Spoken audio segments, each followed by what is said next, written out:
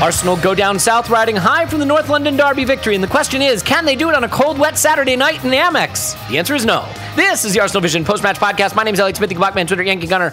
It was cold, it was wet, it was windy.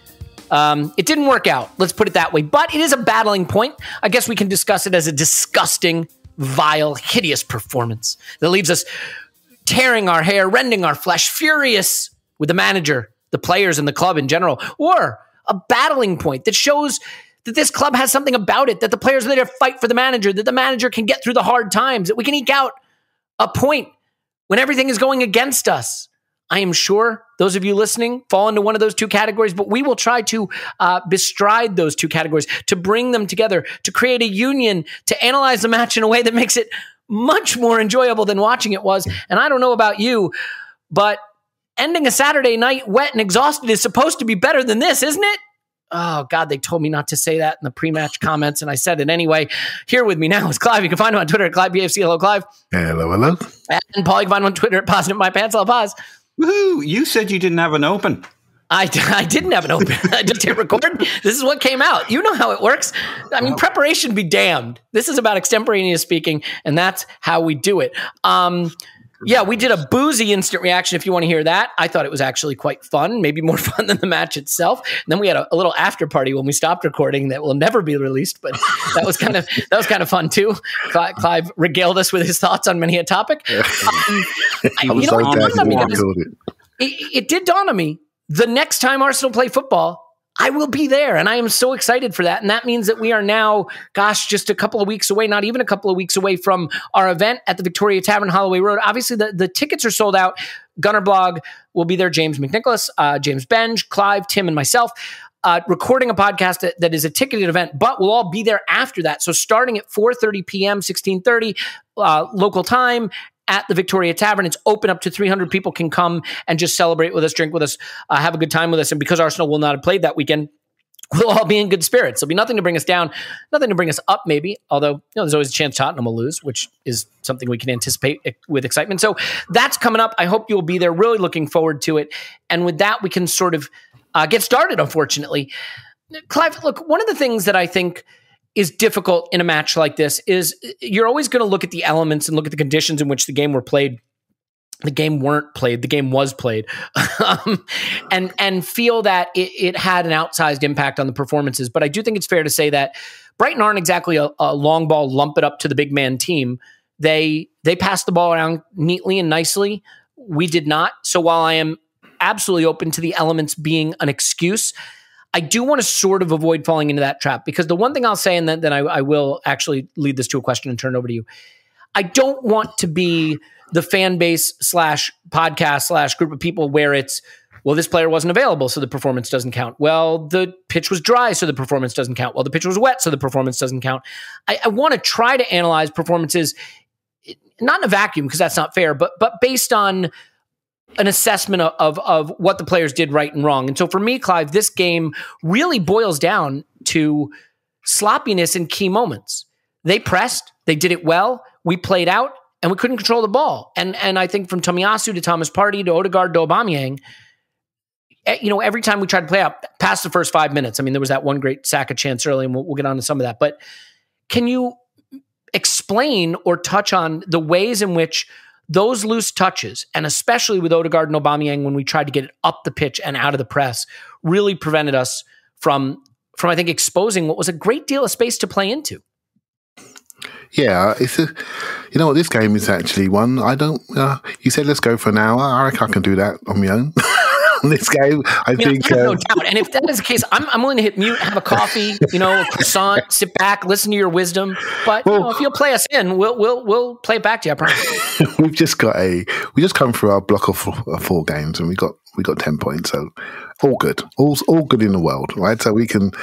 So I'm in a reflective mood about this game, and I sort of compared it back to almost a Brentford game, actually. Another game where a team played 3 at the back, 2 forwards, and wing backs.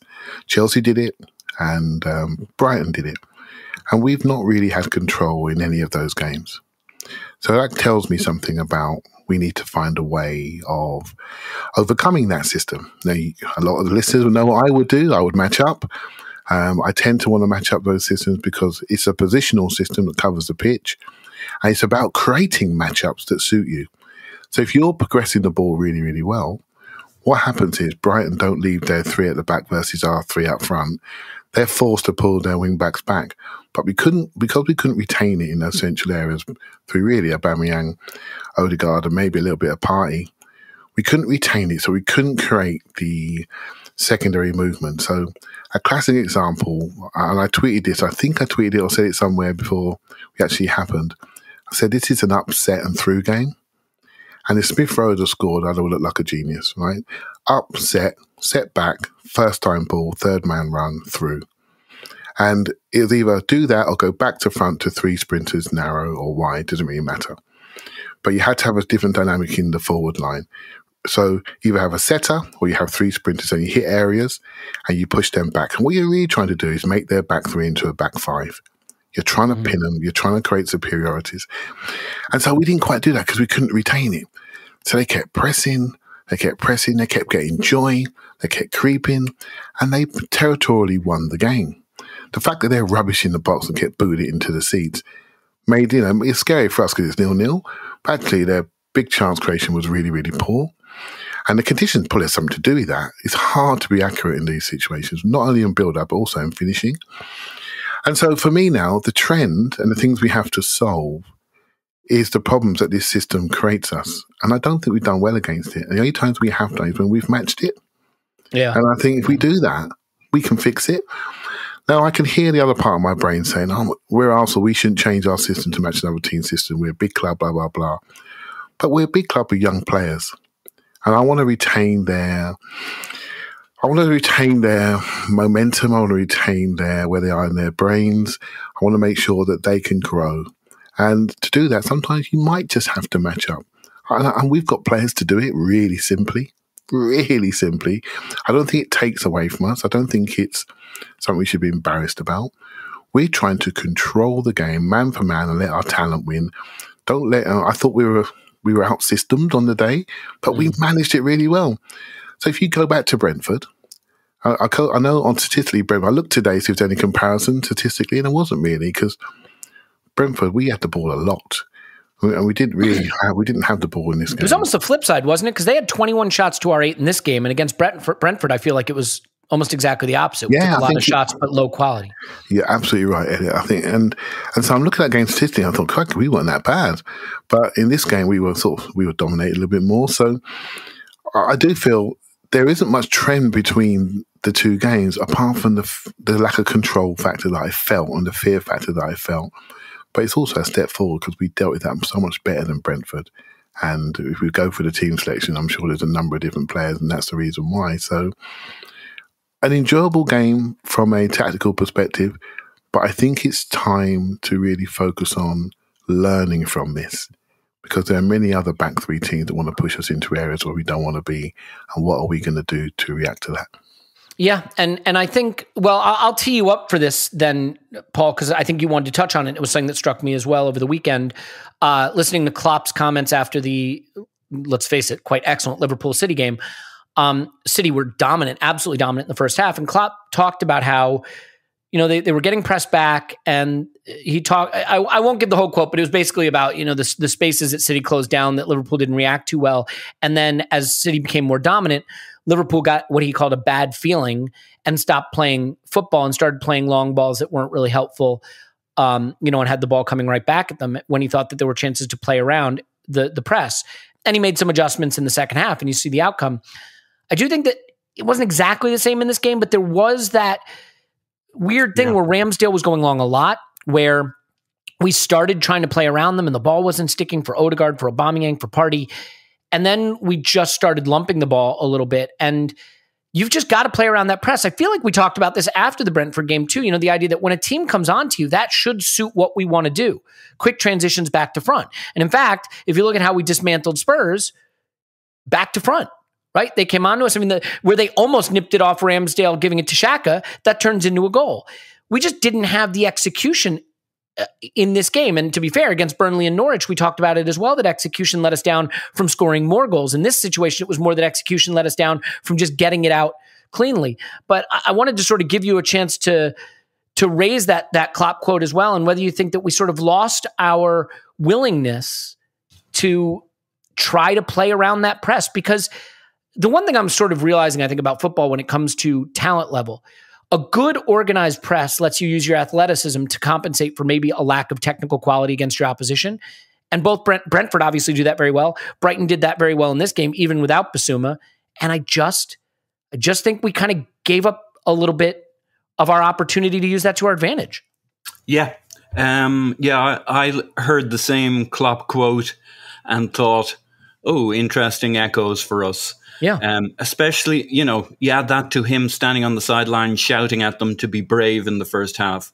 Thing is, we started reasonably brightly. I kind of mapped it out, the arc of the game. And like the first maybe 12 minutes, we're okay. We're in this. They've got a bit more ball, but we have interesting situations and attacks we build. One of the themes of the game for me, actually, especially when you add in the second half, is we have lots of situations, but we're actually pretty poor in the penalty area, which I find probably the most concerning part of this whole game, actually, is that I felt we were toothless when we got into our best situations, more so than the kind of the power balance in the game. What we did when we got in and around the final third and penalty area, I found pretty frustrating, because actually, if you map it out, we're pretty good for good chunks of the second half. I'm not saying better than them, but we're well in this and we have our situations. We end the second half strong. We start the second half strong. We end the first half strong. We start the first half strong. But they have this 25 minutes or so in the first half, which I think defines this game in people's minds, and rightly so, where Brighton have the upper hand.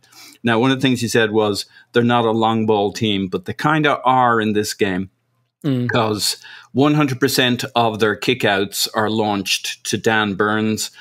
And what I think they did really well, that we did, like most of ours are launched too, I think it's 86%. So 5 and 6, Ramsdale goes long. I don't actually remember him going short. Must have happened when the camera was somewhere else.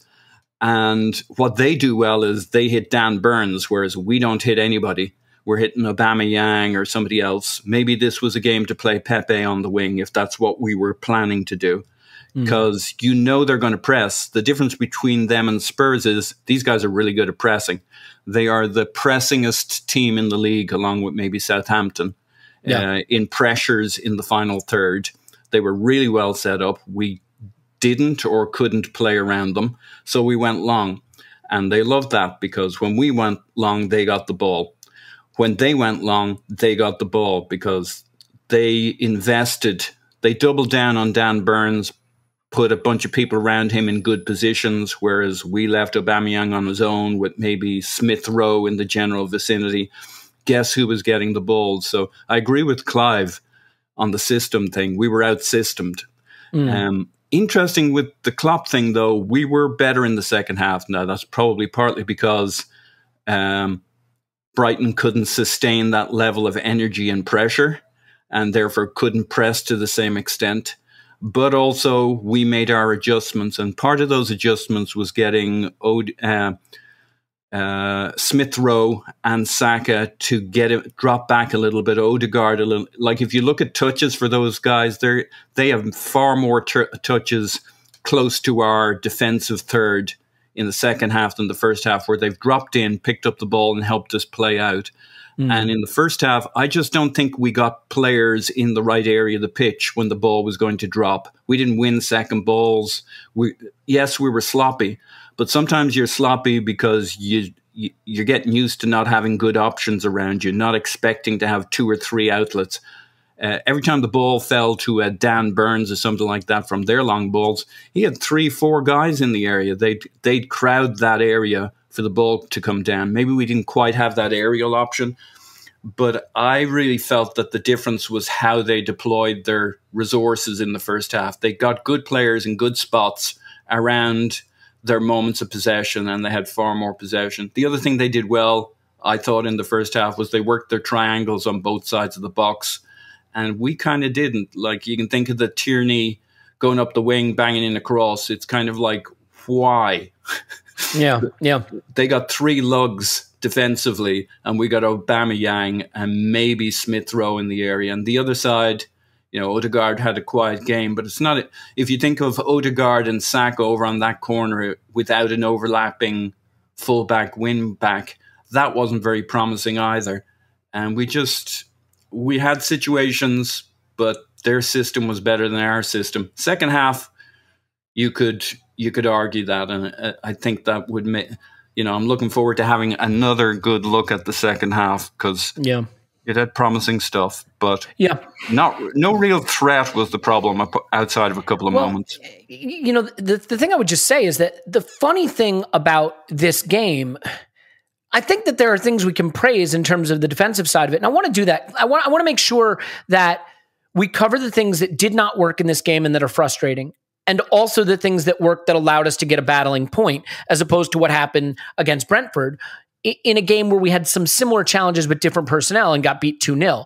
I certainly think we will have to talk Odegaard a bit. I mean, he made 16 passes in this game at 76%. He played no passes into the penalty area. It was kind of anonymous, wasn't he? Yeah, the ball's going over his head, right? Wasn't it? Let's be honest. Yeah. The ball's going over his head, or it's a pressing game. So, again, when I want people to understand, when I say system, I want you to understand what I mean by that.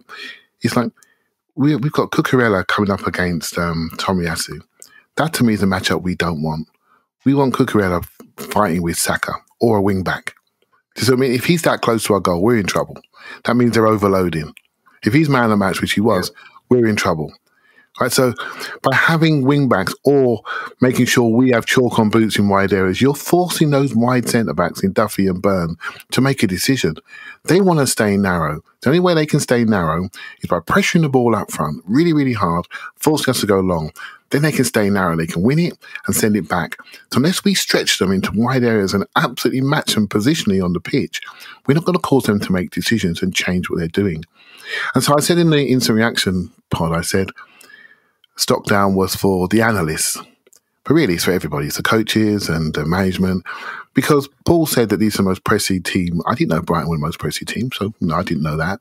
But Paul knows it. Our analysts and coaches should know it, and we should have an exit plan. And it's either Lacazette or it's either wing backs or wingers on the touchline to go into wide areas slightly lower down and then really turn around and attack them. Do you see what I mean? And we didn't have that. And so it comes back to things that are in my head about Arsenal. And by the way, I love where we're going. I love the direction that we're going. But as we go in this direction, we have to develop the ability to adjust in game. And it's something that's been in my head. That you got me thinking now, boys. You're going to get it. I was drunk in the instant reaction. But we sometimes say things like, developing game, what can we do? Arteta needs to do better in games. And some coaches are good. They can do it with one change, like Tuchel did with Kante at Spurs. But, football as a whole, I sometimes think we expect a lot from our management to change within the game and to get it right every single time. And I often feel, and this is a general point, not an Arteta point, that the way football's set up with just 3 substitutes, I think we as fans expect the whole game to change. Well, you've got to keep people behind for injuries and things like that. Sometimes you make one change, but we expect everything to change. We expect everything to adjust. I think this is something, as a fan, as we expect and we're looking. You look at other sports like rugby, you look at obviously basketball, everything you can make changes all the time. You can make like 7, 8 subs in rugby. Something to think about. Our expectation versus change on the pitch. I'm not saying that this is I think this is a weakness of Arsenal at the moment, or I think this is a development opportunity, shall we say. It's a weakness previously. He's done really well in the last 4 games, apart from maybe this one a little bit. But I think it's something we need to get better at, because I haven't seen us come back from 1-0 downers too often, which tells me our ability to adjust isn't quite there. I think when we're trailing at halftime, we've never come back to win a game under Arteta. Yeah. So there you go. So the ability to adjust is I think we're valid to question that. Would that be fair to question that ability to adjust and recover and come back? Mm-hmm. Yeah. And I think it's something we've yet to do. And I think there are reasons for it in my mind. And I think we need to focus on that as analysts and coaches and managers. For those on the Discord who think I'm protecting people, I'm not. I'm just saying you have a game model. You prep for a game. And the analysts and the coaches are all involved in that. and then you apply that game model to your players and to your actors. And I felt today against Brighton, we did our best to get out there with a point. There's no drama, it's a great point. But looking forward, I think it's a development opportunity how we adjust to certain scenarios.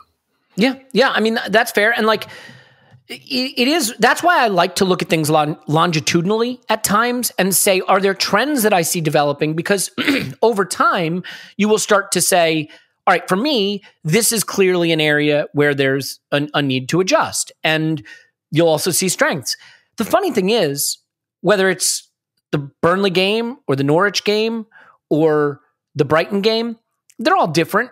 And they all had sort of different ways in which we executed and didn't execute. 2 of those are wins, 1 isn't.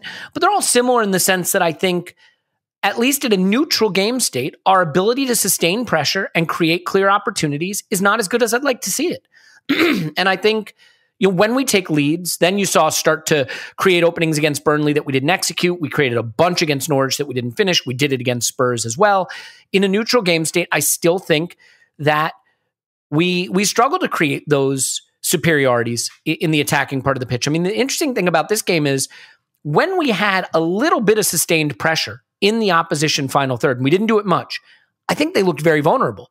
But that is not a strength of this team right now. And the funny thing is, I'm really frustrated with Thomas Partey in this game in particular, because there were a couple of moments where we had some of that superiority and he just blasted shots into the stands. I mean, he took one really good shot that I thought was the moment. I thought that was going to be his goal from outside of the box. He passed it just around the right post. But he took some shots. He had a free kick, obviously, that was just ridiculous. He had another shot from long range that was not helpful.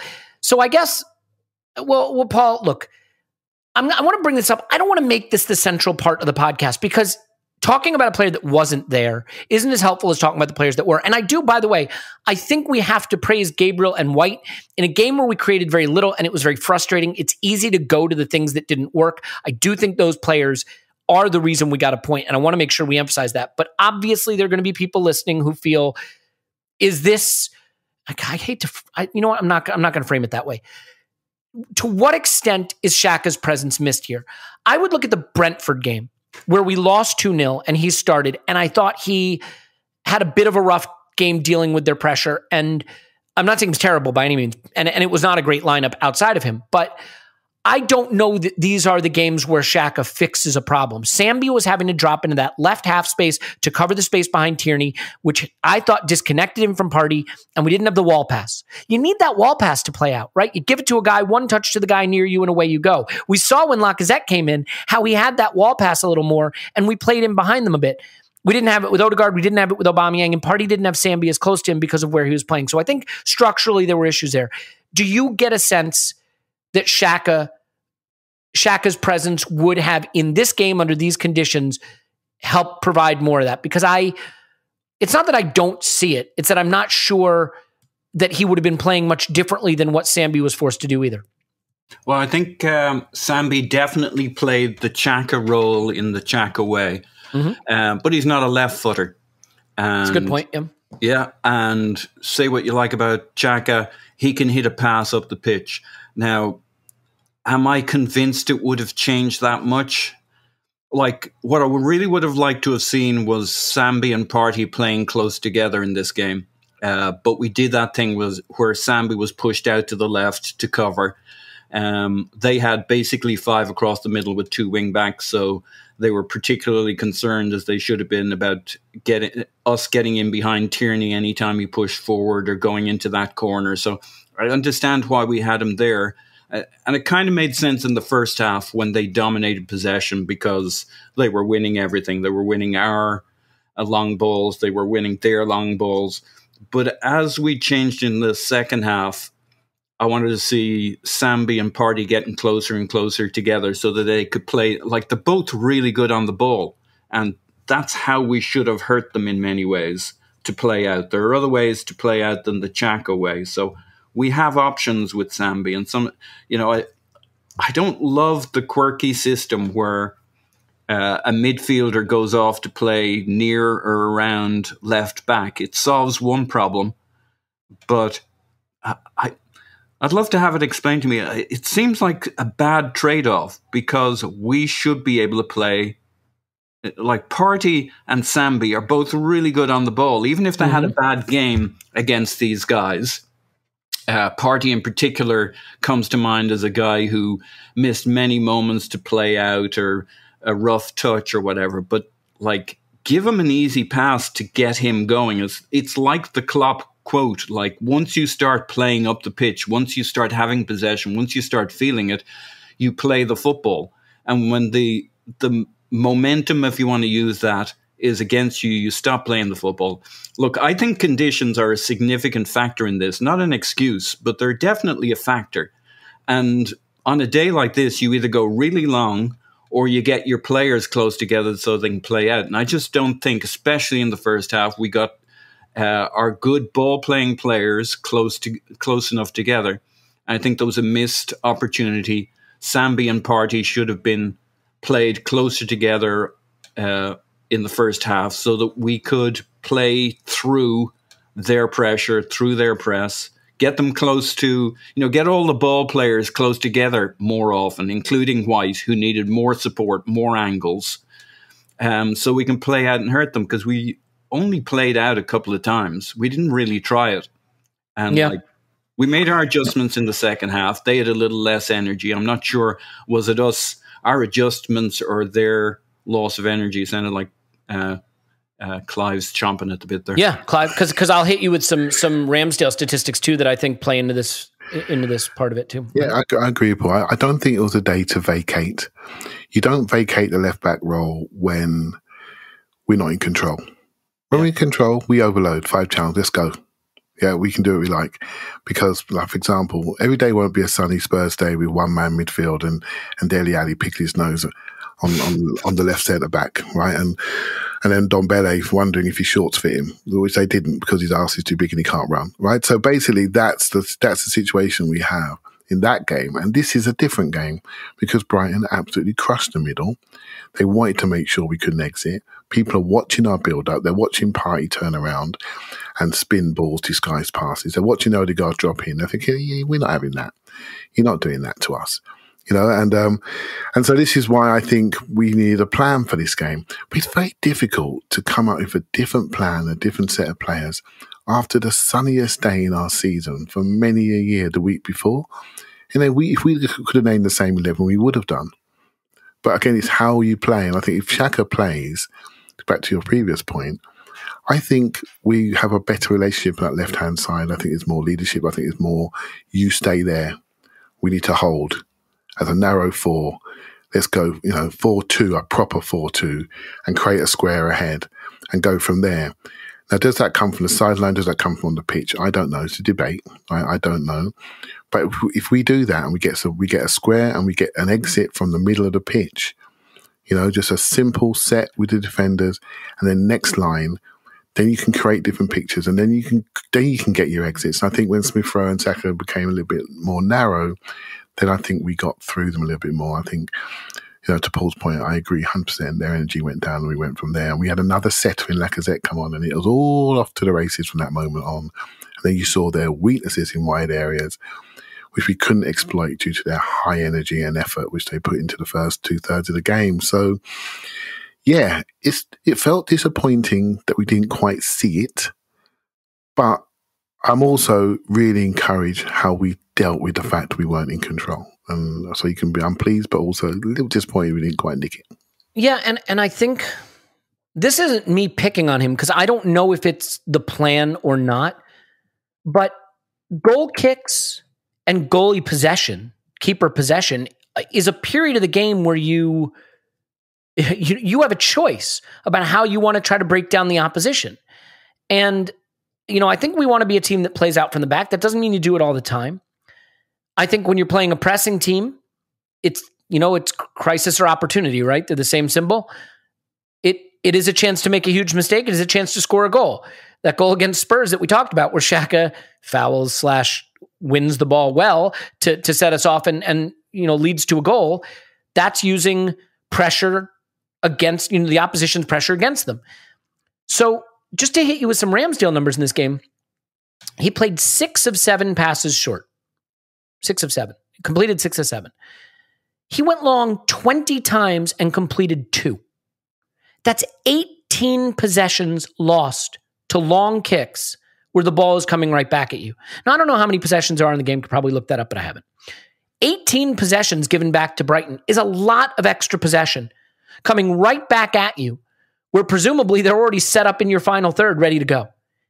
His goal kicks, he completed 5 of 15 goal kicks. They used goal kicks to set their press, and we gave them the ball back 2/3 of the time. And I think that right there is a systemic failure, because it immediately creates a tone, a situation in the game where you've gotten the ball back and immediately it's coming back at you. When the forwards who have gone long, you've pushed them all up the pitch. They now have to sprint back in this wet pitch to get back into position. And you're not giving your quality players, your better quality players, presumably, and I think it's fair to say Arsenal have better quality players, the chance to go play out and win in the duels. Why do you think that was, Elliot? Why do you think that happened on this day? I absolutely have no idea. I mean, I could speculate. I mean, I think that it can be fearfulness of the weather. What if we give it away? Sloppy pass. We weren't controlling it well. I mean, it could be the way that they were pressing. We didn't feel that the opportunities were there. Maybe it was a lack of Xhaka, knowing where to come back and be available, although I don't think he's always been the best recipient of the ball coming back. I don't know. I mean, I'm curious what you would say. I just felt they locked on to us, man to man. They locked on and risked it. And we couldn't make their risk cost them anything, because we couldn't hold it when Aubameyang just had an off day. He's done so well back to goal in recent games. He smashed my recent theories that he's improving. The moment I saw the headband, I thought, trouble. Right? So I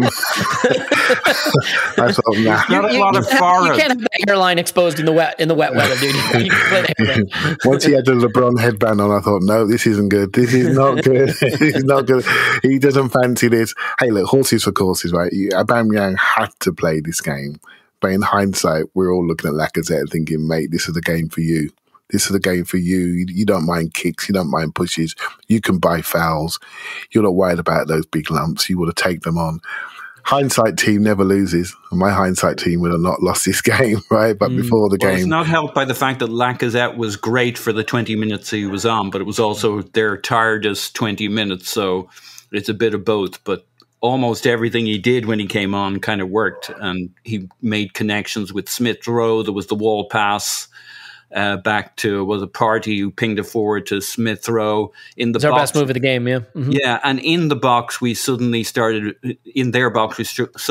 making some combinations and having some threat we hadn't before. But also Brighton, tired legs, heavy day with the rain and the conditions, so. It's probably a flattering view of him, but you kind of think, gosh, I wish I'd had that for 90 minutes. Yeah, absolutely. I totally agree. But like I think your exact quote, by the way, Clive, on the Instant Reaction pod was, when he came on the pitch, I could see his cheekbones. It was a totally different Lacazette. It was. Looking like Brad Pitt, I think you said. Cheekbones looking like Brad Pitt. Yeah, did you notice how fit he looked and how sharp he looked? I mean, crikey, he's come to play, and he came back to the point we made that the future of our season is in the 5 or 6 that are not playing right now, and our first 11 mindsets need to change. And Lacazette reminded us, hold on a minute, I've got a role to play here, and there'll be others that come in hopefully and remind us they're not dead footballers. Well, okay, so let's cover a few of the performances that maybe were a little worrying. We will get to Gabriel and White, and I think they deserve their praise. We mentioned Ramsdale, so I'll just say, I don't think it was the cleanest game for him, and I don't think the distribution was good. He saves us the point with that late swat away from Mopé. Mopé sticking that in the back of the net at the end would have been a really bitter pill to swallow. And I do think that one of the challenges with analyzing football is results are so important. It's impossible not to be influenced by it. I think it is probably fair to say that if Ramsdale doesn't get to that ball and Mopé sticks it in the back of the net, people are saying, a dreadful performance, unbelievable, as bad as any of the first 3 games. And because he does, we're saying it's a battling point and it was a good defensive effort. And I'd like to try to be a little more circumspect about analyzing a performance than letting one little moment like that determine the lens through which you see the whole game. I do think, Clive, that there's an Odegaard discussion to be had. He looked so dominant against Spurs, and that was great. But you pointed out rightly, both in the rewatch and off mic, that there had been a little sloppiness between him and Xhaka on that right half space, and that it was something that they could tighten up. And that really exposed itself again in this game. And I'm wondering if you think that Odegaard's still sort of figuring out his role there on that sort of dropping deeper. It's weird, right? It's not a pure number 10 role that he's playing. And I thought when he came off and Smith Rowe moved in that role, he looked a lot more comfortable. So do you have any thoughts on just sort of the growing pains Odegaard's going through in that role? Because we praised him to the high heavens in the derby, and I thought he deserved it. And then on rewatch, saw a little sloppiness that I didn't pick up on the first time, and that was definitely on display at Brighton. Yeah, I thought in the derby he spent, if we had the 5 lanes in our minds, I felt he was in 4 and 5 on the right hand side a bit more, and I thought him and Xhaka swapped over a bit more. And I'm thinking, if you're an analyst looking at Arsenal, you want to snap the link between Partey and Odegaard and our forwards. You want to snap that. Can I get around that? If I get around that, I stop Arsenal building up. Arsenal can build up in nice ways. And when they're off and running, we're in trouble, right? They're a transition team. We're in trouble. So can I snap that link? And so who would you choose Odegaard? Well, you go for him. You'd snap the link to him and Xhaka. I thought Spurs tried it and did it for a while until they were stupid, right? And they didn't do it too long enough. And we were inaccurate in that side, and Tomiyasu got a bit excited on a couple of occasions, and they weren't good enough to make us pay. I thought Brighton locked on to him. And so, again, the next phase for Arsenal will be a more of a post-up centre-forward that can run in behind, do both things, the hybrid Lacazette-Aubameyang player that we all know we need, that we're going to have to spend money on. And I do think the next phase for us is having a lot more rotation with those 3 in behind, and create problems, not just stand in their zones, and be far happier if Odegaard wants to go wide, Les Smith Rowe comes in, and just create different pictures for the opposition. And don't be pinned to your lane. Rotate around, flip inside and out, interior, exterior, and create problems for teams. This is what happens when you play well. When you play well in front of the nation and have a great day, people look at you. You know, people are looking at Manchester United. They're looking at Chelsea. Chelsea got stopped a couple of occasions. Lukaku's not been allowed to turn to his left foot anymore. He's not allowed to turn like he did against Mari, knock it off and run into the box. Thank you very much, side foot. That's not happening anymore because people are knocking him. Still looking over his shoulder for Lukaku. It's not happening. People are looking at him and say, yeah, we're going to make you go to your right foot. We're not letting you turn to your left foot. We know that's danger. Aston Villa found out to that cost. People scout each other. They really do. And I think this is something we have to accept. We have to accept, okay, we got rumbled on this day. But while we got rumbled, we didn't lose 2-0. I did at Brentford. And then this is it. We didn't. We got out of there, got on the coach, and thank you very much. Can I have steak and chips, please, Mr. Chef? And sit down and off we go, right? So that's generally what happens. And I think looking forward the next couple of weeks, we'll probably talk about football a lot in the next couple of weeks, Elliot. I think there are games like this that stick in our mind. And I still don't think we've fully solved this yet, mate, if I'm honest with you. No, and it's why, like, ultimately, I think you can feel good about the way you defend the point at Brighton on a day when you just don't have your A game. I still, I think we created about a third of an expected goal, 8 shots, and it feels just a little too much like these kinds of days where there's credit to be given for some of the work that was done to protect the point. There should be just a bit more quality to be able to turn 1 into 3. And the fact that we didn't really fashion enough chances to do that is upsetting. Now, look, Xhaka had one early. Smith Rowe had one late. He had the chance to square to, actually, was it Pepe he could have squared it to? Or was it Xhaka? And I don't know that the pass was on. He winds up taking it himself at the near post. It was Xhaka, I think. Is it Xhaka at the far post? Yeah. I can't remember. But Duffy done a great thing. You get taught this actually as a defender. You have these 2-on-1 drills. And as a defender, you got to block off the pass and only show him the near post, and the goalkeeper covers the near post. A classic 2-on-1 defensive drill. When you got people, two attackers running at you, can you block off the angle to the pass and then show him one side of the goal? And Duffy done it perfectly. And it's frustrating for us, but that's all that Smith Rowe could do on that occasion. Yeah, and I think one of the problems that I think we've just seen repeatedly with this system, and it's not a back 3 technically, but because of the way it builds kind of like a back 3, Paul, it still feels to me like the problem is that the exits are wide when we get pressed. Against Spurs, when it worked, the exits were more central, right? We got it to Smith Rowe, and look at that pass. He plays that diagonal to Xhaka to create, I guess it's the 3rd goal. The little 1-2 where the exit is central to Oba and Oba plays it back to Smith Rowe and away they go. But these exits were wide. And when we went to Tomiyasu, he tried to go to Xhaka. The ball was pressed. We gave it back. When we tried to go to Tierney, he had an off game. We gave it back. And I think that this is what teams want us to do. And I think our system sort of plays into it a bit much. I mean, do you think that that's over nitpicking, Paul? Because I do think that when we try to exit out to the wing, I mean, if I'm a pressing team, that's what I want. Tomiyasu pinned up against the touchline. Tierney up against the touchline, trying to find someone to give it to. And I don't want Partey and Sambi playing wall passes to each other, giving it to Odegaard in the center of the pitch. The fact that Odegaard completed 16 passes in the whole game, I think it tells you that we didn't really have that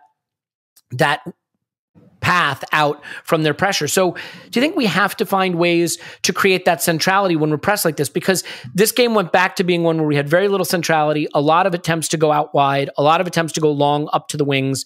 And I still think that system is a lot easier to shut down. Now, it's easier said than done. I get it when they're pressing you to try to ping passes 1, 2, 3 right through the middle of the pitch. And if you lose it there, you're dead. And I think that one of the reasons Arteta has built the system this way is we rarely lose the ball in the middle of the pitch, which means we're rarely running back at our goal exposed. And that's how we wind up getting points in games like this. But the trade-off is easy to see. We just don't play out enough. Obviously centrality is what you're looking for, but you got to earn the right. You got to be good enough. And we're not there yet. There's no. I'll ask you point blank. Sorry, because I want to get onto it, and we're 40 minutes in. In answering this, can you also maybe talk about Partey's role in this game? He looked so leggy to me generally, and it was just a very weird game from him. And I thought that impacted it as well. It did. I don't have a great answer for what the issue for Partey was. Like, some of it was sloppiness from him, and there's no ifs, ands, and buts. Some of it was we leave him a lot to do. Yeah, that's fair. In the second half, Smith Rowe got back. Xhaka got back. Odegaard even dropped in a little bit more. There were more touches. He had Lacazette dropping for a wall pass, but also Brighton weren't all that with the press in the second half. In the first half, as Clive alluded to, they'd be nuts not to have screened Thomas Partey. And they did. I mean, we shouldn't. Other teams do tactics too, especially in the first half with Brighton. Like, that was when their plan was clear to see and it was working. And like, other teams have players too. Lallana is a really good fucking player. Is he? When he's fit. All right. No, it's fine. Look, I've never cared for him. It's fine. He's so quick with his thinking and his passing. Like, he doesn't do that much, which is why he's good. Like, if you look at the clever triangles, it's a quick pass from Lallana that puts, Cucurella in behind our back line. I mean, he's just in the right. He's silk when he's good, when he's fit and he's at it. Well, actually, when he's fit, he's generally at it. Come back to the microphone a bit. You're getting a little atmosphere. Yeah, sorry. Yeah. I think Trossard as well. He's not absolutely brilliant, but he's very quick. And those two guys on either side were good on their triangles. So we had headaches till they calmed down a bit. And, Partey had more than he can handle. But we've seen on quite a few games now where you look at it and you say, well, that's not the same Partey.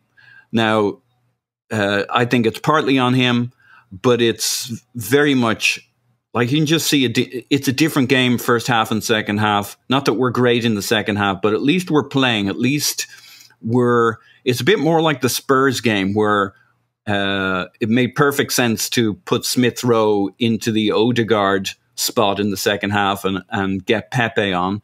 And we're getting up and down the pitch, and we had that verticality. We also had more centrality in the second half because we were getting at them a bit more.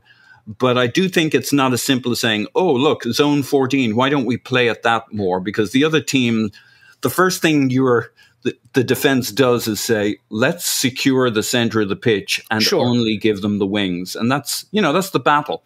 If you look at Liverpool's goals, as I remember them yesterday, I mean, to get at City, they had to go down the wings. They're just so good going down the wings, they worked it into the centre.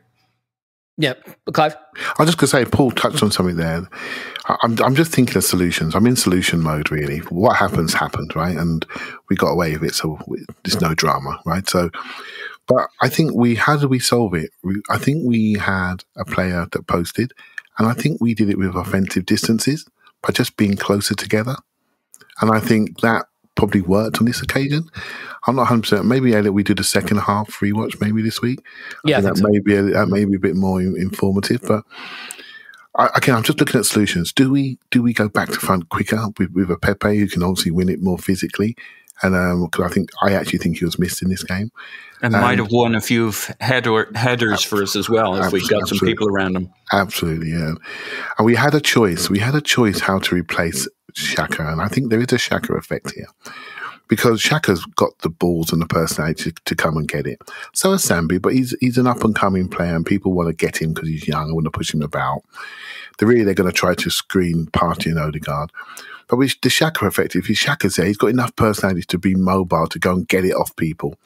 And he's the experienced international captain, for God's sake, right? So he knows about these days.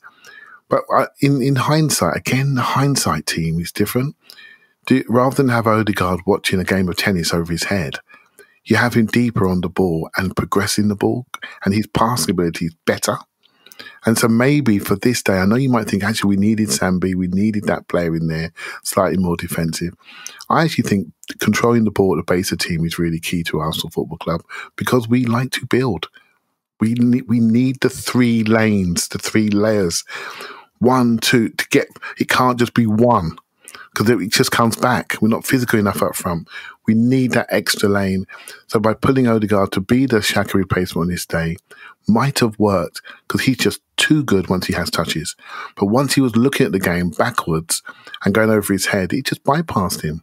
So we lost him to the game state and how it was going. So I do think, it's not something I ever thought I would say, but the best replacement for Xhaka might actually be Odegaard. Yeah, I don't hate that. Yeah, I don't hate that at all. And look, I think there are people that were frustrated with Sambi's performance in this game. I don't think it was great. I don't think it was bad. I think it was sort of like he had a job to do, and I think the job that he had to do in guarding the space behind Tierney took him away from the job he does better. I don't see him as a deepest midfielder. That I don't, Xhaka, I think, can be. I think Xhaka, the one thing that you've always said, Clive, and I think you're spot on, Paul, you have as well, Xhaka can hit those longer passes from deeper in midfield. It's why I think he had such a good season last season, dropping into line of 3. I think Sambi's a small space player, right? Punch a little pass, receive on the half turn, carry it 1 yard, give it off to the midfielder closest to him or the number 10 dropping in. So I don't think this suited the way he plays either. Now, look, I have said repeatedly that when I do the Manscaped ads, I'm going to just say what I got to say. I'm not going to read their copy. They got a new Halloween promo going. And there's so much in this copy that, I mean, they went with like a full werewolf and vampire theme here. Some of this, right in the beginning, upgrade your grooming experience. Go from a bite-sized candy bar to a king-size candy bar. That just sets the tone. Manscaped, go from a bite-sized candy bar to a king-size candy bar. Now, I think that's overstating the benefit of manscaping. I'll level with you. I think it's a wonderful thing to do. We all groom. We all should do it. But that is a big way to get started. There are 2 million people worldwide who have used Manscaped, by the way. And with our promo code ArsenalVision, you'll get 20% off and free shipping. A couple other things. Have you ever tried to trim your balls and it turned into a Freddy Krueger film is one of the things they've gotten here. There's another one. There's another really good one. The ball toner will make your pumpkins stay fresh. If you're looking like Wolverine and haven't cut your nails, be sure to use the Shears 2.0. I should just post the copy they send because it is rife with this kind of stuff. It's a full moon out and the werewolf in your pants is howling. It's time to tackle that problem with the Lawnmower 4.0.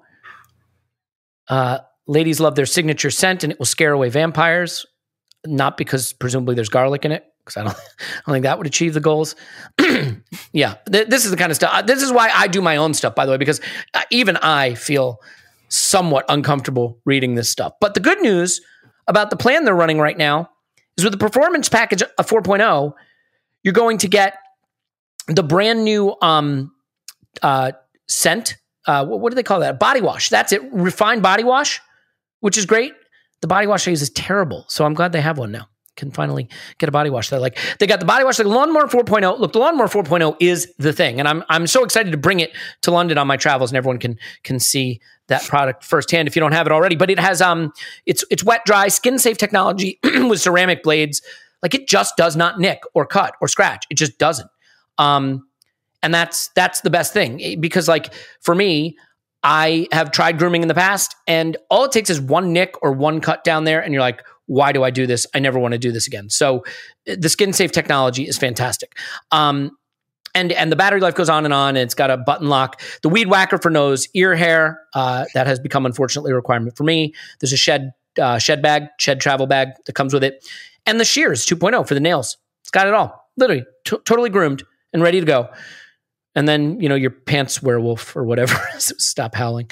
So go to manscaped.com, promo code ArsenalVision, save 20% off and free shipping worldwide. Manscaped.com, promo code ArsenalVision, free shipping and 20% off worldwide. Clive, is that enough of that? More than. Is your pants werewolf howling? Just please move on. Please, I don't know who writes this stuff. I mean, I know I can get to be a bit much at times, but my goodness. All right, that is indubitably enough of that. Well, I enjoyed that. That was good. It was good. Very entertaining. The copywriters. I thought there was going to be some Edward Scissorhands in there, but he didn't show up. So no, I think that's because it's probably copyrighted, so they can't use it. They could have just said like James Scissor Fingers or something. James Scissorfingers. There you go. That Gunner blog should avoid that guy, because he would definitely get hurt. Okay, so Clive, let's praise something real quick, because we've been a little bit critical on days when your fun sunny day players aren't getting it done, and when you're not finding the exits on the counterattack, and your attackers who like to knee slide and celebrate aren't having the time of their life. Those defenders who do all the ugly work have to come to the fore. I thought this was Tomiyasu's first really ropey game for us, and Tierney has been off kind of most of the season, unfortunately, and not a great game.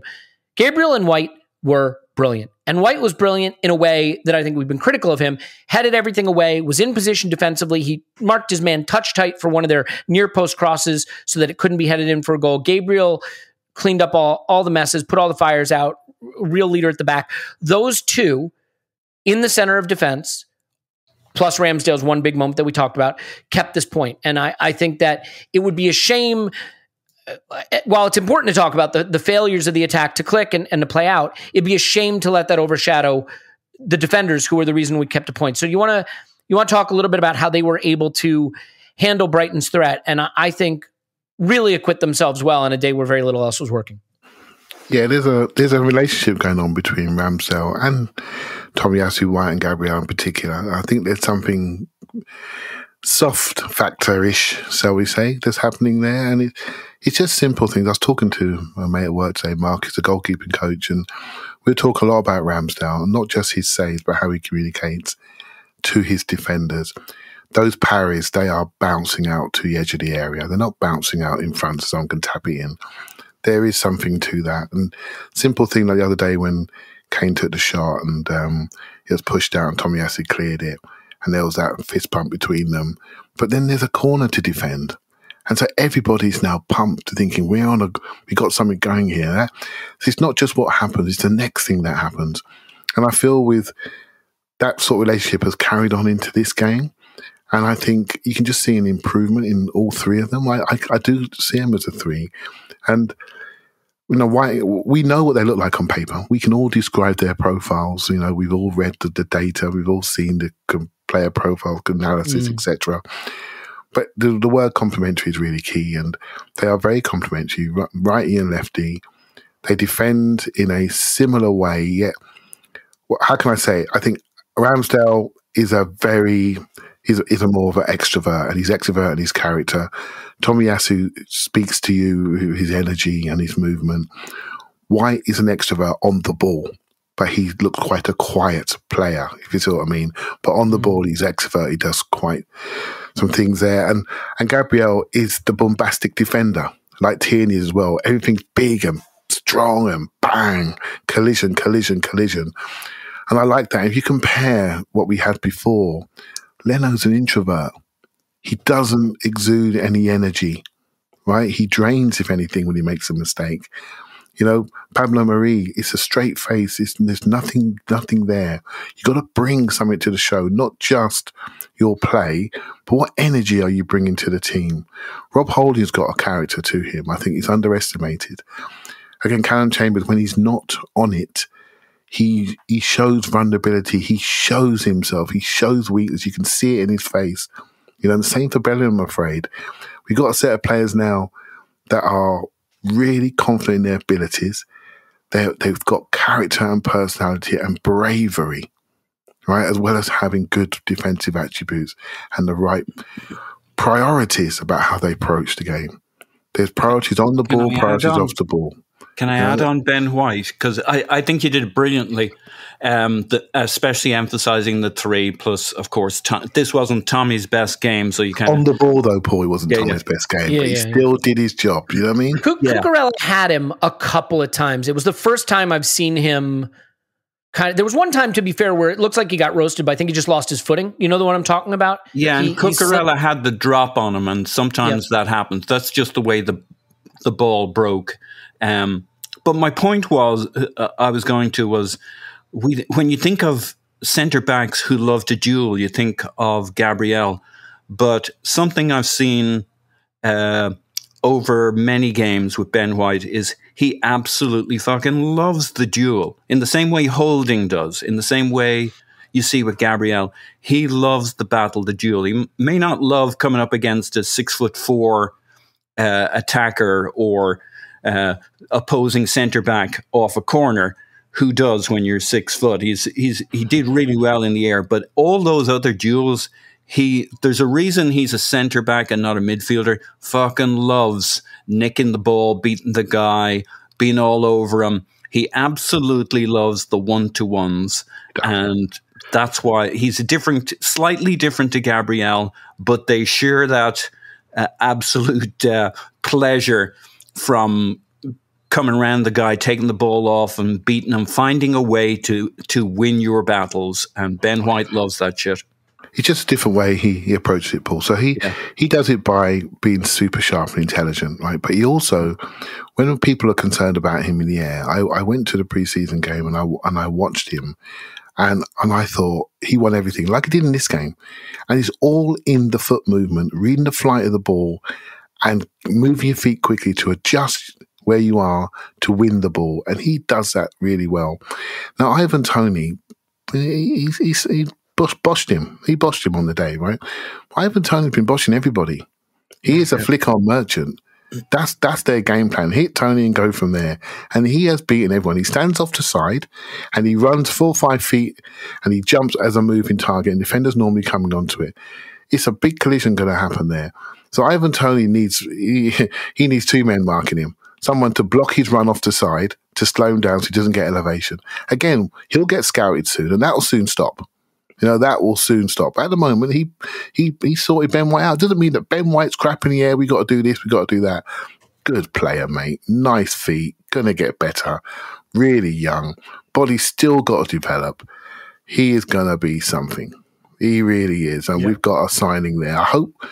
Again, we have to stabilise him. We have to make sure people around him are not leaving him on an island, because we've done that at centre-backs in the past. But I love the signs we've made around him, and hopefully they can stay fit. And the worry is if they're not fit, what happens then? And then our judgment then changes, right? Because we could expect him to do everything like we're expecting Thomas Partey to do at the moment. But the opposition know he's the only one there, so we're just going to look onto him. And that's our challenge going forward. Yeah, I want to get to the substitutions a little bit too. Paul, I thought that I didn't disagree with them really. I just think maybe they could have come a little sooner, because it was clear some things weren't working. It wasn't Odegaard's day. It wasn't Aubameyang's day. I don't mind the subs that were made particularly. I think the one that let's take the ones that did happen before we take the ones that didn't happen. In terms of Pepe,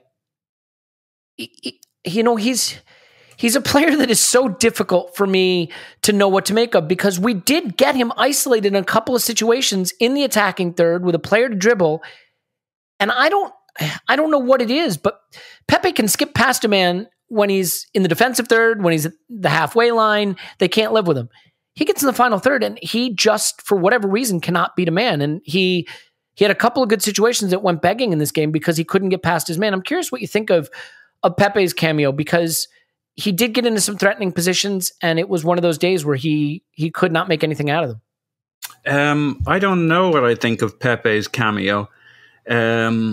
He was, once he came on, he was kind of involved in all of the good movements in terms of playing a role. So at least he was part of the connective tissue.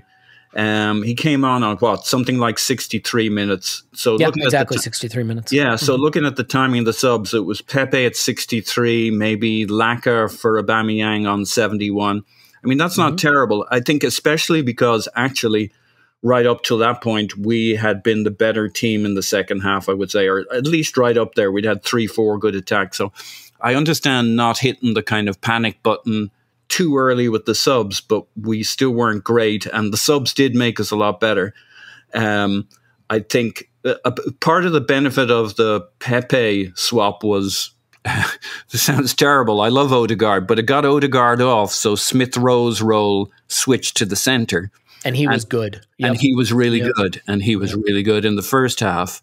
He misplaced one pass the whole game, by the way. And on a night when there was a lot of sloppiness, and I think we passed at 74%, he was 24-25, I think. Yeah, because we go to, well, what were the good things from this game? Well, the centre-backs.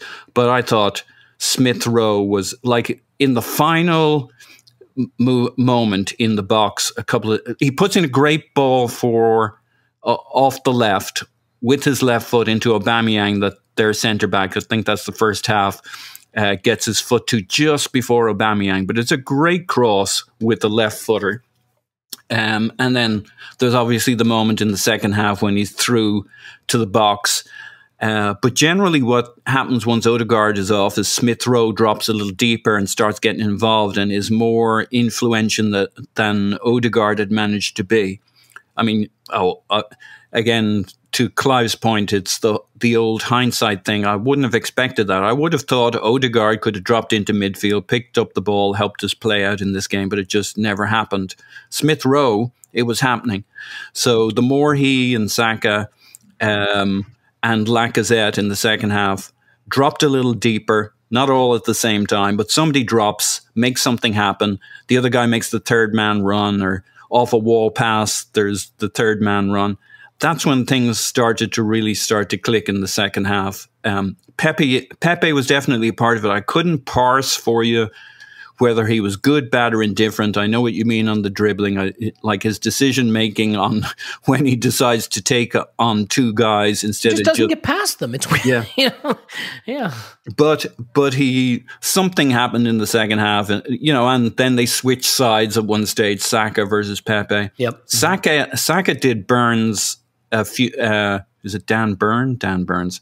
Dan Burn. Mm-hmm. Yeah, 2-3 times in the first half, and that seems like where we should have had some real joy. I mean, just 2-3 great situations, and did some other things dropping in. And Smith Rowe, for me, in the same way you can say, well, at least we had our centre backs standing tall. Might have liked to see just a little more from Xhaka in terms of volume, not in terms of quality. He has a beautiful dribble in the first, I think it's 5 minutes maybe, where he minces Dan Burns and anybody else on the left side of the box and gets a fairly tame shot off. But it was a kind of indication of how probably much our best chance of the game. Yeah. Those two guys were great, absolutely great. And then the Xhaka, Smith Rowe and Xhaka, anytime you get those guys anywhere near each other, with a little space, they're super dangerous. And that was the best part of the second half. And like Pepe was in the mix, so I can't parse whether he was good, bad, or indifferent, but he was a factor. Well, so then here's the thing, Clive, that I don't really understand. And I'm sure it's a tactical thing. Because this is where I think coaching matters. You can't tell me that we don't have the better players than Brighton had on the pitch, especially with no Basuma, and especially in midfield. I mean, Smith Rowe and Xhaka can tuck in there. Odegaard's incredibly technical. Sambi and Partey are good on the ball. We don't keep the ball in the final third. It is one thing we just don't do. Now, part of that is because we don't press and win it high up the pitch. So we don't start possessions higher up. And that's hard when they're pressing, right? So it's they're not starting possessions deep. They're starting possessions in your half, and we're kicking it long, giving it right back to them. Doesn't help.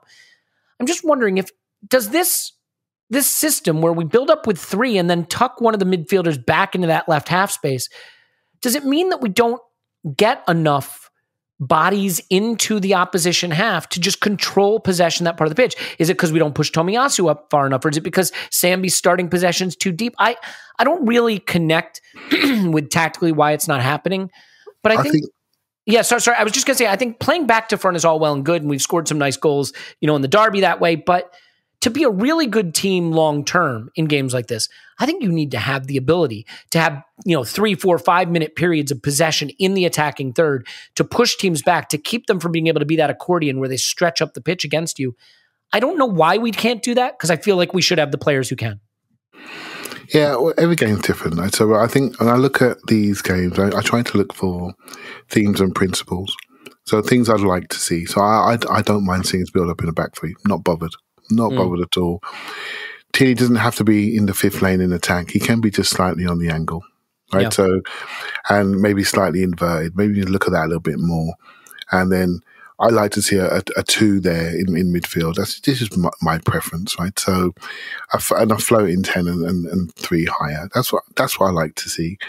So I'm okay with that principle, that 3 build up, because you normally got 2 strikers against you, so you've got superiority there, so you can build up. Brighton were very good. They gambled. They pushed people on. They pushed people onto our fullback. They didn't let us exit a fullback. The other fullback wasn't there, so Sambi was receiving the ball. We need to change that. We didn't change it quickly enough. So they locked on. So for me, Elliot, what I walk away with from the day is that Brighton said to Arsenal Football Club, we're going to go man to man with Burn, Dunk and Duffy. And we don't care about your front 3, because we think we can handle them. And so if you're looking for the development opportunity for his football club, that can't happen.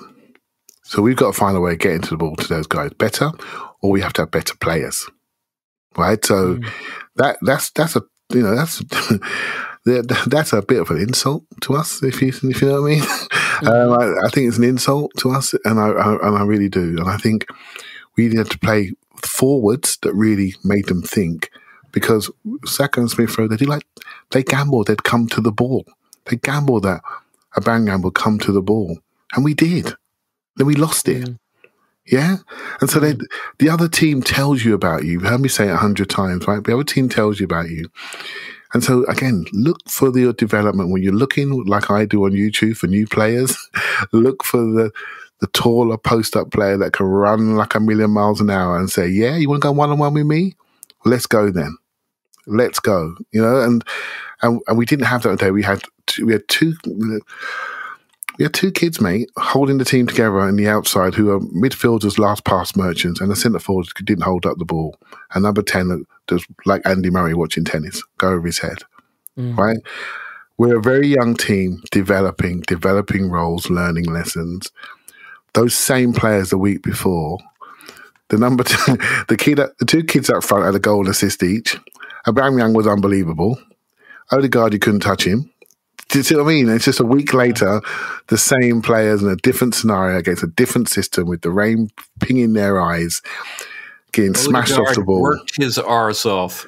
Exactly. In terms of pressing, running, all that kind of stuff. It just didn't add up. This didn't work. It didn't work on the day, and it's all right. It's all right. Man United drew 1-1 at home to Everton. It's all right. They spent $1 billion in their team.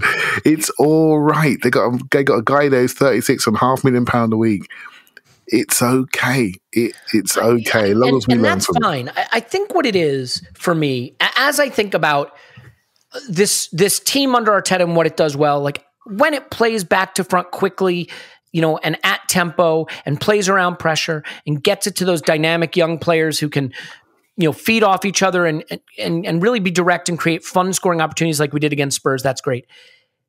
The fact that we are a team that still continually does not have more than 50% of the ball, does not have stretches of possession in the attacking third. I think to be a really good team and win a lot of games in the league and pick up a lot of points, sure, being able to play around pressure, play back to front is great, and you'll score some pretty goals that way. And being able to be solid at the back, which we are, is going to save you some points.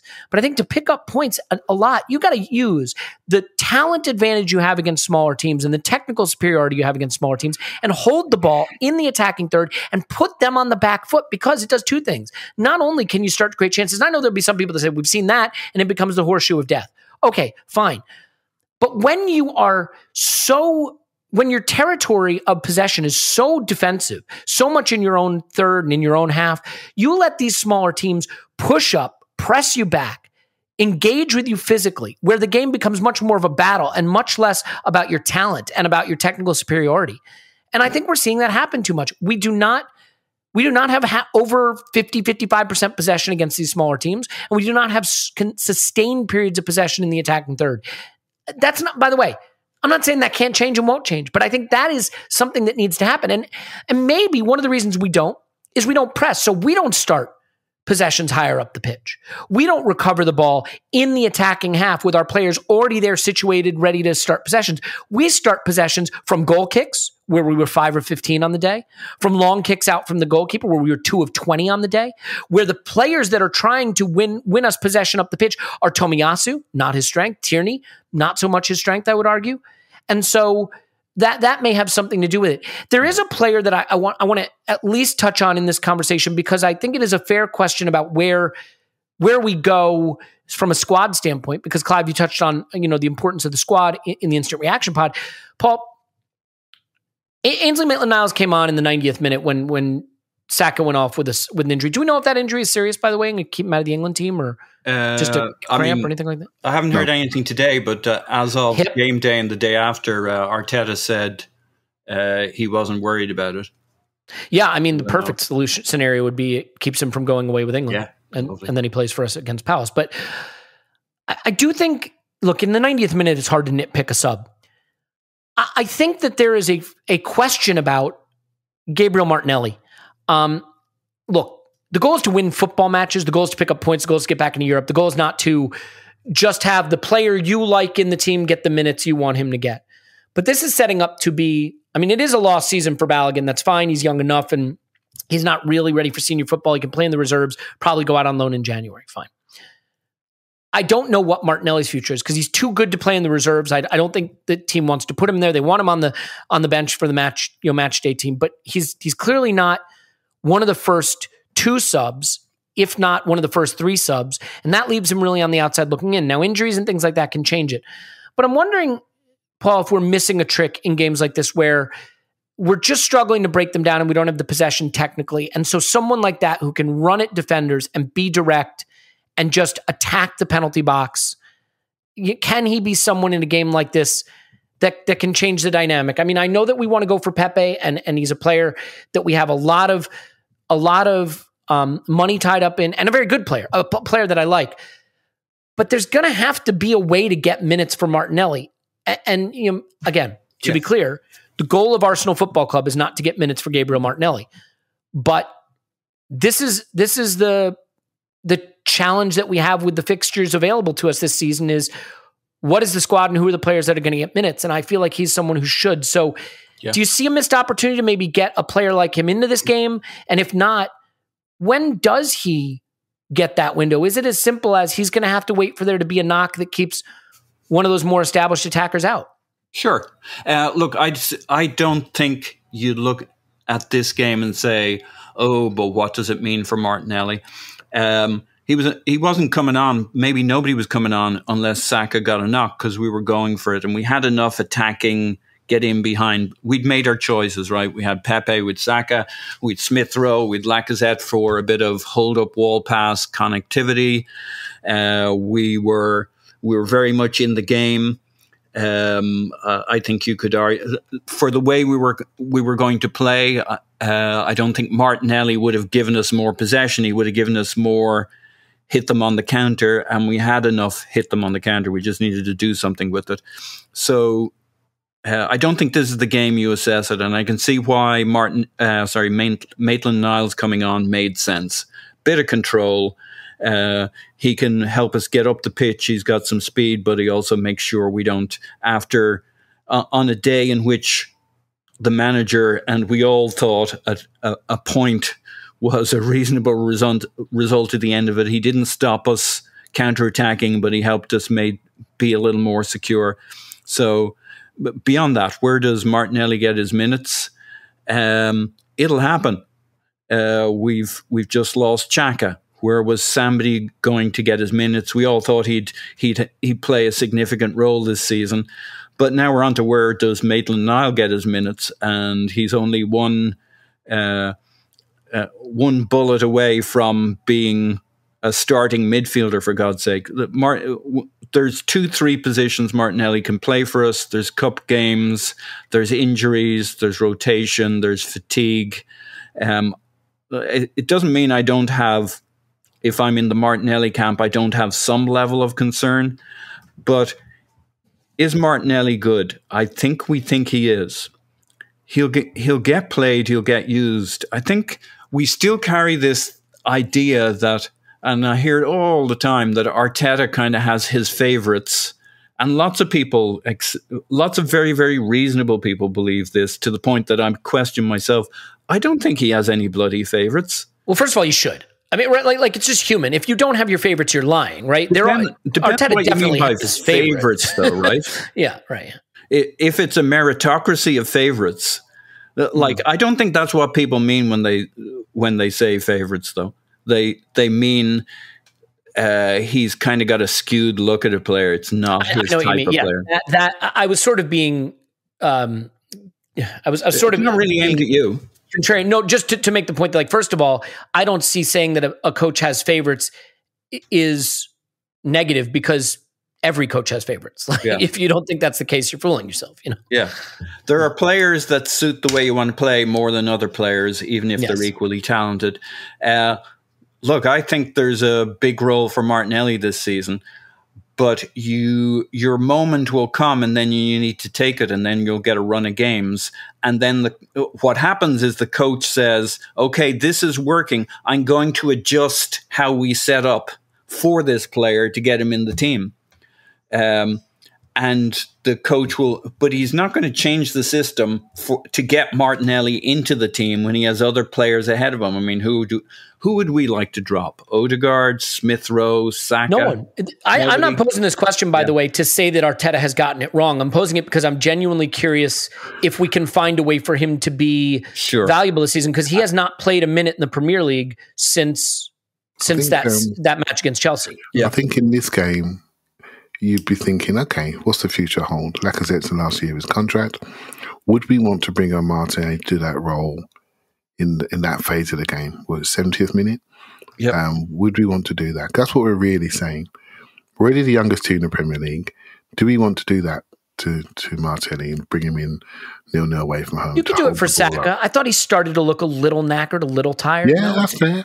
I think Xhaka is late in games is a problem. I don't think he ends any game on fire. I think he struggles with stamina, as does Smith Rowe, as does He had a very busy summer, if we're being fair. Yeah. And I'd like to see him sit down for a couple of weeks, but we know he's not going to. Yeah. Right, so I think the Martinelli one's an interesting one, because a bit of me thinks, I'm sure I had him as my breakout player for the season. And I did that because I thought it was time for him to break out. I don't think I really believed it, and sometimes players are memories for you. And I watched the game against Wimbledon the other day, and I thought he looked incredibly energetic. A player that said, I want to show people. On the position of the pitch wasn't really for him. But I do worry about him a little bit. I worry that he's not getting the development that he needs. And I can't see a route in at the moment. But as Paul alluded to, things change very quickly, really quickly.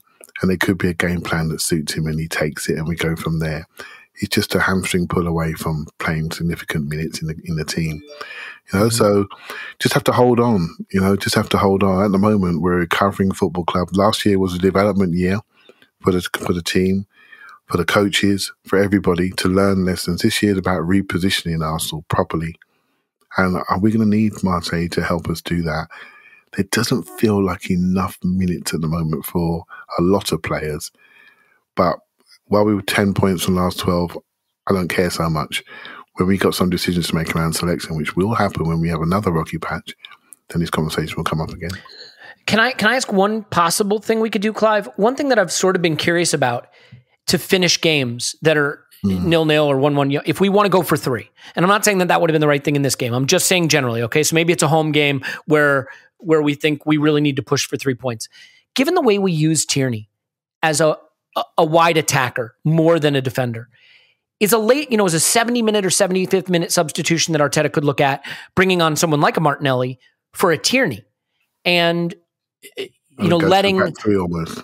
Yeah, because you're already sort of doing that, and Tierney's already sort of spending most of his time, especially when we're trying to win a game, supporting the attack. And it's not that Tierney's not a good attacker, but if it lets you get one more of a natural attacker who's got fresh legs on to attack those, those tiring fullbacks and those half spaces as well, like, is that a solution? Because I think having Tierney run the touchline all game long, naturally what I think is going to happen is he's just going to start to sink back a little as the game wears on, because he's not going to have the engine to keep going and making those buccaneering runs up the pitch.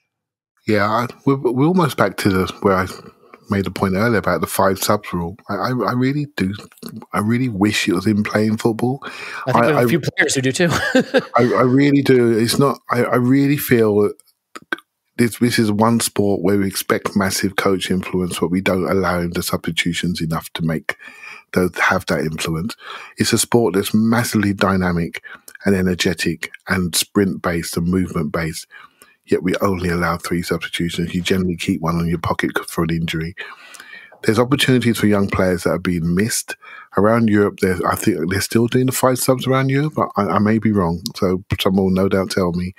But I think it's an opportunity really being missed by the Premier League to help make it a far more tactical game. Because maybe you don't need 5, maybe it's 4 over three intervals. But I just think it will open up another side to the game hugely. And there's a lot of players around the Premier League not playing. And you could say, well, why are these clubs storing these players? Because of things that happened to Granit Xhaka last week. Out of nowhere, you lose someone for 3 months, right? That's why people have these, 25-man squads that really 2 players each. But I do feel we're missing opportunities here. And the game could help, not just the Marseilles as well, but there are many players around the league. I look at Callum Hudson-Odoi, not getting enough minutes, super talent, not getting enough minutes. There are many others around the league in the same situation. I do think it's a broader football discussion, but I think we're missing a trick. And Martelli one of the best Arsenals I ever saw was drinks break 5 sub Arsenal in Arteta's reign. And I thought he was excellent during that period. He had the ability to change things. There are many other coaches who can do the same, and I think we're missing a chance as a football game overall. Yeah. Well, then let me finish with this just about talent, Paul. This is a tricky one, and I don't want to spend more than a couple minutes on it, and I don't want it to be taken the wrong way, but I watched the City and Liverpool game, and Clive, you said this on Twitter, and I think this was spot on, is that a lot of people are going to want to use that game as a way to beat up our club, the quality of that game. There is absolutely no expectation that we should be where they are yet. City have money, we don't. Liverpool are at the end of a cycle that's been very successful for them. We are just at the beginning of it. But when I watch what they do, Paul, we are so fixated on the manager, and understandably, and I don't think Arteta has done as good a job as I would have hoped when he first came, and there's still time for that to change, and he's still evolving. It's his first job, so fine. But there are moments, football is 10% moments that decide a game, and 90% nothing happening, really, if you think about it. It might look pretty, the build-up might look nice. 90% of a football match, nothing happens. It's the 10% that it matters. And as I watched that game, and the 10% for Liverpool and the 10% for City when it happened and when it mattered, the level of excellence on display from the players was sensational. And some of what Foden did in key moments, or what Salah did in key moments, Salah, whatever. And I do want to ask you just, do we maybe have to sober up a bit about the talent level of our players? Not that they're not great, but that what you're seeing in that game isn't 2 teams that are just so much better coached than what Arteta is doing. That may be the case as well. They're 2 of the best coaches in the world. But that also in the moments that turn a game, What those players are doing is a cut above what our players are ready to do yet. Now, we have a young team, so they may get to that level. I don't think Mohamed Salah was doing that at that age. To be fair, Phil Foden is the age of many of our players. Do we need to sort of sober up about the talent gap, though? Because as much as I want Arteta to coach the team better and coach a better attack, the 10% of the games that are moments, sometimes we're getting them right, like in the Spurs game, and you really feel good about it. And sometimes, like in this game, the execution just isn't there.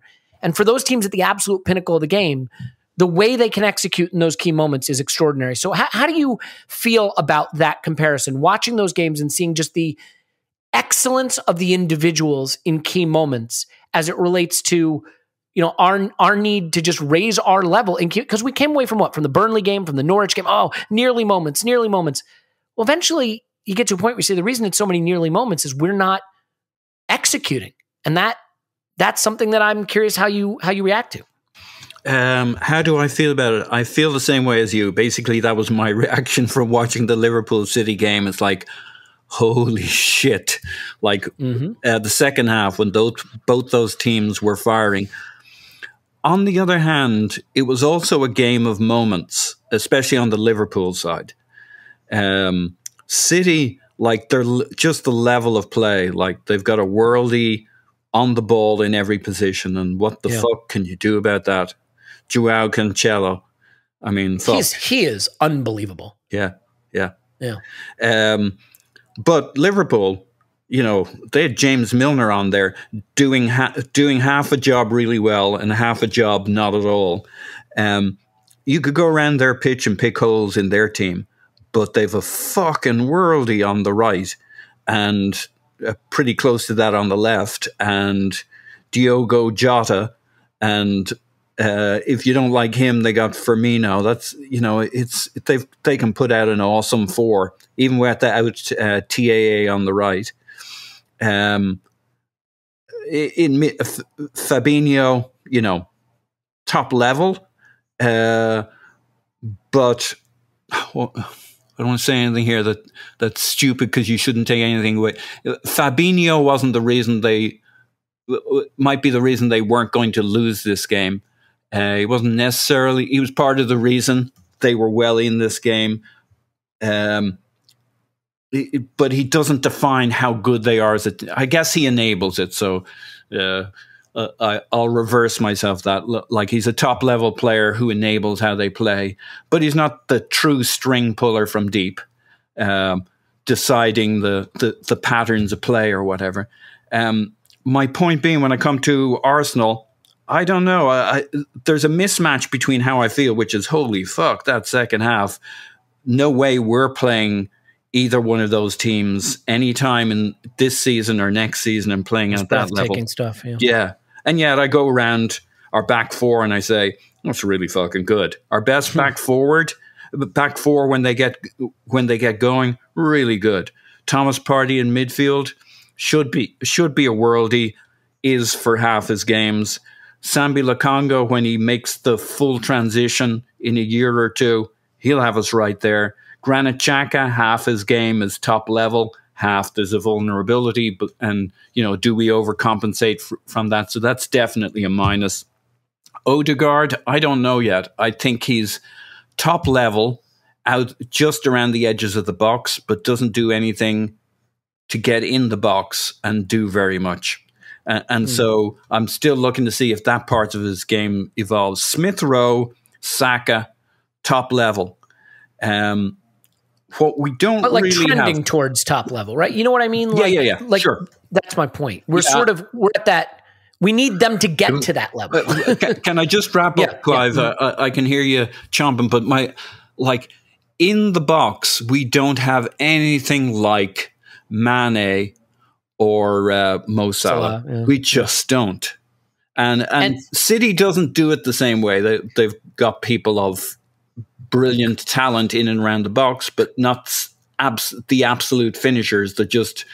They're kind of the ultimate, we'll walk it close enough to the goal, and then you'll have Foden, who does get off a great shot, and you know, but they don't have an absolute finisher. I guess they were going after Harry Kane, but they don't have Harry Kane. They're just brilliant across the pitch. But Liverpool have brilliant finishers. There was a video going around of Alexis Sanchez, a game Alexis, the 3-0 against United where Alexis scored twice. I think and Ozil scored once. Yeah. And like Alexis was not a perfect player. No. But my goodness, he turned nothing into something. Brilliant finisher. And yeah, you have to have that. So Clive, that's the final thought I take away from this, which is there's definitely always a tension between it's the player's fault, it's the coach's fault, it's the player's praise, it's the coach's praise. And there is a blending of those two, and there's certainly responsibility borne by both parties. If we want to look somewhere other than the manager, because honestly, looking at the manager after every game is just tedious as shit, then there is a need to look at another game like that and say, you know, I see us trying to execute some concepts that some of the other elite clubs are doing, but look at the players they're doing it with. I wonder what you think about what it would take for our talent level to look closer to, because that's where we want to go. I'm not saying we belong there yet, but we want to go there. Yeah. And that's not just a coaching thing. That's a talent thing too. Yeah, right. So I think I absolutely love this game. I love the first half more than anything. The way City sort of overcame Liverpool. So Liverpool at Anfield, one of the pressiest teams after Brighton in the Premier League. And what did City do? The way they controlled the ball at the back was unbelievable. Their exit strategies were amazing. Ederson long passing out. So when they crept on, he went over the top with like a bullet. His distribution was top on the day. And they literally took Liverpool's heart away. And Liverpool then stepped away and didn't engage. And then they built up, pushed the game forward, and then pushed them back into their half. Liverpool are a territory team. They're a front-footed team that play in your half. They made them into a pussycat team that was sitting there watching people run all around them. They barely got to half-time in shape. They came out, I thought it was a smash and grab. I didn't think Liverpool were great. They got maximum reward for their effort because they got unbelievable two forwards, right? And they were both 29. And that's something I want to talk about because while we're eulogizing over these teams, Liverpool team is starting to get old. So while we're watching them, we haven't seen them pushed around like that at Anfield for years. While we're watching them and really appreciating their super talent in Salah playing for his contract, by the way, we want £400,000 a week, so he's running around looking great. That cycle will come to an end, and there is no Real Madrid or Barcelona to get them out of it, right? And their level of investment is going to be really interesting to watch Liverpool in the next year or so. So don't think it's not attainable. Man City are in a different place. They can recover. If they get Haaland, it's all over. We're just sitting there watching them. Right, so they can do what they like because they're just bottomless pit. Liverpool are not. They're like us resource-wise. They're in a great cycle, and that cycle, we'll be interested to see how long it lasts for. Manchester United are dumb. We can get to these teams. We really can get to them. Don't think it's not attainable. We can get to those two. The other two that are resourced in a different way, it's a challenge, right? They've got to be thick to mess it up, and they're not thick, right? So. But Liverpool, Manchester United, okay, Manchester United are cash rich and they do stuff that can take them away from us. They do have some young developing players in Greenwood, Sancho and Rashford. If they develop as they should do, then it's over. Right? So but they also do dumb things. So we can get to them if we're smart and intelligent. So I don't look at this game and think, oh my God, we're so far away. No. I look at the game and enjoyed it. Excuse me. Was there solutions we can learn from? Goalkeeper distribution, definitely. Bravery to retain it, even amongst the highest pressure, definitely. Having quality in your third, definitely to change the course of a game. But wow, what a game. What a game. Man City, I walked away from that game thinking, you are a special football club. 3 games in a week. Chelsea, PSG, Liverpool away. Unbelievable week. You know, have we ability to play 3 games at that level, one after the other? We're not yet. We can't do that yet. But we can get one of these teams at home. We can get them. Yeah. One to watch.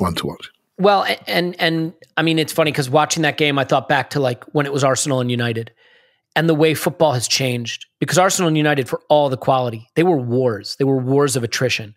And now you look at these games and they're so technical and they're so tactical and they are so fast. And the game has changed. And I look at how the game has changed against Brighton because it used to be in the Premier League when a team with superior talent like Arsenal showed up to play a weaker team with lesser talent. And let's be honest, Brighton didn't have a hell of a lot of talent on the pitch. Their best players are out. We had one of their best players from last season on our team. You just swat them. They'd show up. They'd play 4-4-2. Their line would be high. Their lines wouldn't be compressed. You just play through balls at them for fun. It would be like what we did to West Brom in the League Cup. And now coaches level so high. You look at a coach like Potter, and he can get them organized, and he can put them in a back three, and he can teach them how to press. And so you can't play around. And suddenly the talent gap gets closed.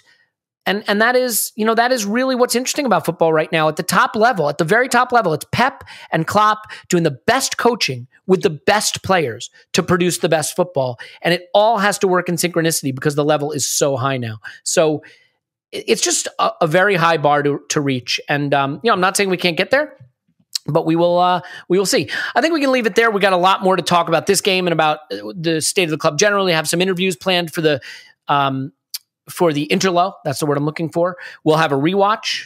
Yeah, you're stuck with that. If you're a patron, you are stuck rewatching. If you're not a patron, you should sign up so you can rewatch that game. Come on, get in. And we will have our first European roundup with Phil Costa.